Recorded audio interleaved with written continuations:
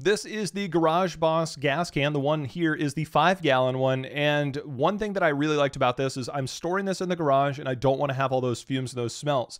The nozzle on this clamps down really well. There's even a little cap you can put on the end. But of course, the favorite feature for me is the little lever, the thumb press that you're going to have on there to let the gas go out. This makes it so much easier when you're tipping it up. And if you're getting the 5-gallon one, it's pretty big. And if you fill it up or mostly fill it up, it is going to have a little bit of weight. So having that press there actually makes this usable.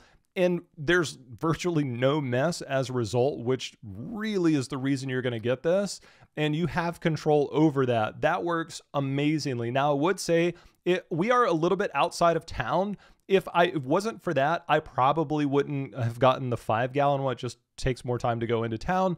The smaller one would work really great. The 5-gallon one, it is a little bit big. And since I'm only using this on a push mower, it is a little bit of overkill. But in its full functionality, this thing has a far cry from what I remember growing up with. And to be able to have the handle on there and the press and the control without all the fumes, without all the mess, you can't really go wrong with the Garage Boss.